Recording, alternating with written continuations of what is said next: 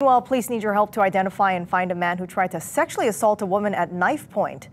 And here's what the suspect looks like. Police say the victim was outside her apartment on Kinao Street in Makiki on Wednesday at around 4 in the morning smoking a cigarette. When the suspect asked her for a smoke, she said no, she walked away. Police say the suspect then pulled out a knife and told her he wanted sex.